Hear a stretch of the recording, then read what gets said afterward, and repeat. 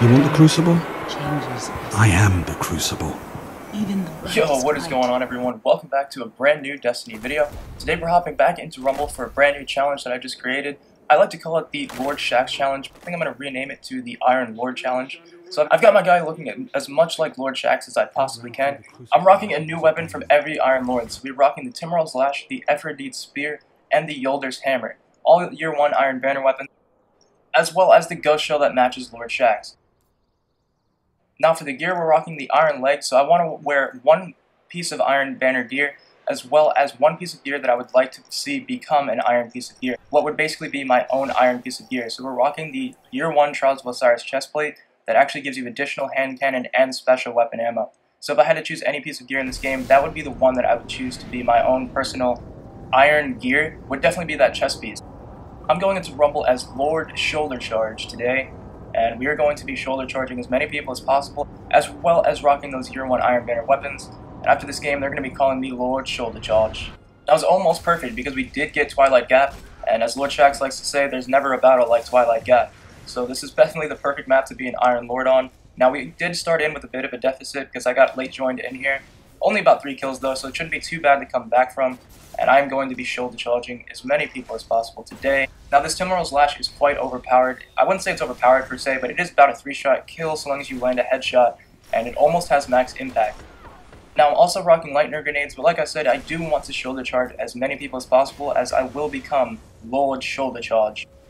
By the end of this game, they're going to have to make an artifact where you are immune to shoulder charge damage after this game, for sure, because I'm going to be shoulder charging as many people as possible. Now, I'm not rocking the Mark 44 stand-asides. Honestly, I don't really like to run those. I do think they're pretty good if you're shoulder charging, but I'm trying not to run it because that helmet was the only one I had. The Helm of Inmost Light was the only one I had to make my guy look as much like Lord Shaxx as possible, and if I don't look like an Iron Lord, I'm not going to play like an Iron Lord. Now for my mark, I decided to run the Mark of the Sunforged. I had the Iron Banner mark on, but to be honest with you, it just didn't look that cool, and I wanted to look like a straight Iron Lord badass, so I had to strap on the Mark of the Sunforged, just so I had that hammer on my waist while I was running around. Definitely looks pretty sick. It's the best looking mark in my opinion in the game.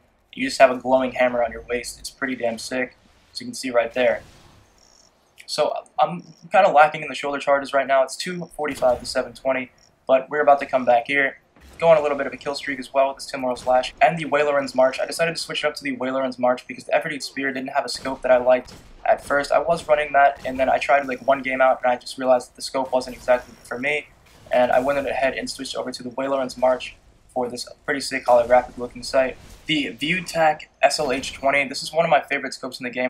I didn't even realize it existed for quite a while. I just got my first sniper with it on, and I liked the icon of it, and I was like, whoa, I haven't really seen that before. And I put it on, and I found out this is honestly one of my new favorite scopes to use, and I really do wish I had it on my 1,000-yard stare. It just gives you better radius to see, and you're not like locked into the side. When you aim down a lot of scopes, the right and the left of your scope will actually be blacked out, but for this one, you can actually still see quite clearly, and it doesn't actually like take up that much of your screen. The only thing that's missing is third eye, so I can see my radar, but really you don't really need it too much. And honestly, this is definitely my new favorite scope in the game. I'm trying to get it on as many snipers as possible now before the Rise of Iron. And who knows, we might even see some new scopes in the game once Rise of Iron comes out. I'd definitely be interested to see that as well. Don't ask me how this guy just meleeed me out of an unstoppable melee, because I do have that helmet on that grants me unstoppable. But, you know, that's just Bungie being Bungie, I guess. I was pretty low on health, but if I'm unstoppable, I'm not really too sure why I was just stoppable. The helmet doesn't make you invisible or anything, but still, I mean, they call it unstoppable, and then you're clearly stoppable almost every time. Now, this guy's up here trying to train to be a Samurai Master, but he doesn't realize that it's Lord's Shoulder Charge in the lobby with him. So let's try to get as many shoulder charges in as possible here. Oh, I'm going to have to super that guy. I do not want to risk another death.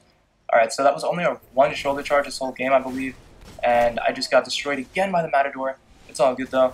We're going to just start working towards the shoulder charges. Now that we finally have the lead, I had to work my way back from about 4 or 5 kill deficit.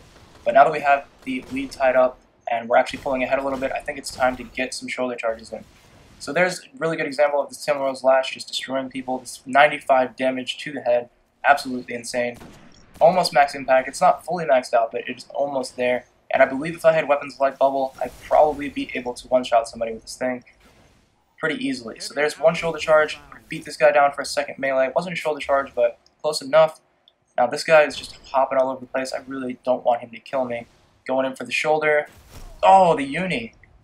That's really the only thing that can stop an Iron Lord, I guess. And now that Zer just sold it for some reason again, it looks like we're going to have another Trials of Osiris of straight unis. But it's all good, honestly. Just stay back. If you're versing people with uni, just back up a few steps. The range on it isn't too good. And honestly, it's not too great either way. It's not as good as some of the party crashers anyways. The fire rate's way too slow. And if you have a good roll party crasher, it'll outbeat a uni almost any time. So honestly, now there goes the heavy, so our chances of using Yolder's hammer is pretty much gone, but it's all good. I wasn't really planning on running the heavy anyways. I just pick it up so no one else can. Now I'm going to show this dude what Lord Shoulder Charge is all about today with that slide shoulder. If you guys didn't know, you can actually slide and then shoulder charge. It's pretty damn overpowered. I don't know, I kind of feel like they should nerf it, to be honest, because you can also shotgun and then shoulder charge too, if you didn't know that. It's pretty ridiculous. You can shoot a shotgun bullet, slide, and then shoulder charge, and it won't even run out. I don't know if that's like something in the game that like it'll think that you're still running or not, or if Bungie even knows that that's an issue, but who knows, maybe they want that in the game. I'm not really too sure. But in my opinion, I think it's a little ridiculous that you can slide and then shoulder charge, or then shoot a bullet off and then somehow still be charged up enough to have a shoulder charge. It doesn't really make too much sense, but I definitely do use it to my advantage as much as I can while it still works. Now, I'm not running Mark 44 stand-asides like I said, but if you guys are planning on trying this challenge out, I would almost put it on because shoulder charging with those is ridiculous, and turning around those tight corners with those things kind of does make a difference, especially if you use the slide method. It'll actually make it last just even longer, so you can shoot a shotgun bullet, slide, and melee all within about 2 or 3 seconds and still have your shoulder charge.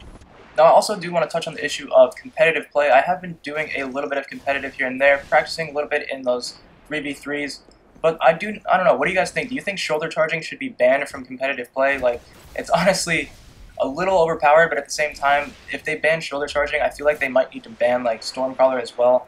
Now, I do believe that all exotic armor pieces are disabled while playing competitive, so that's actually pretty cool.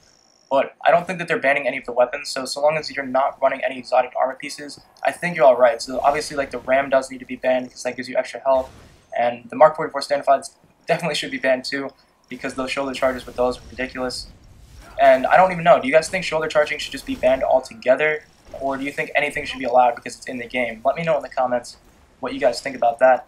I will be doing a bit of competitive play once private matches comes out. I do try to do a couple games every day, practicing a little bit here and there in some 3v3s, but it's really hard to find lobbies because everyone's just trying to find a specific team, and half the time you just end up getting free wins for about an hour before you even find out the game. And honestly, it's pretty dissatisfying, so I don't really try to do it too often. So there we go, we did come out with a win, getting about 6 or 7 shoulder charges, and almost even beating these guys down in the end. So honestly guys, if you do end up trying this challenge out, be sure to leave a link to that in the comments. I definitely do want to check it out. And also be sure to leave any more challenges you want me to do in the comments, and I will see you guys in the next one. Peace.